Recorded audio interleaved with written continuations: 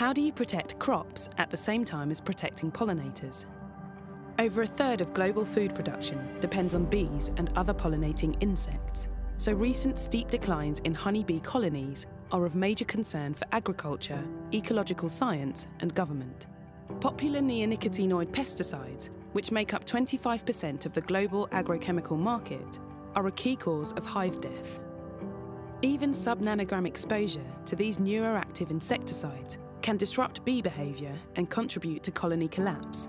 As a result, regulators have started limiting neonicotinoid use, with France the first country to ban 5 of them entirely. That's where we come in.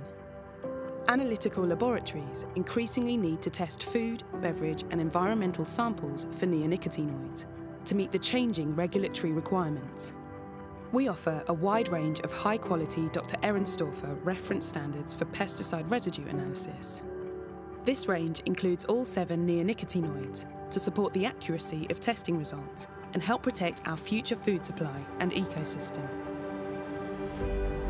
LGC, science for a safer world.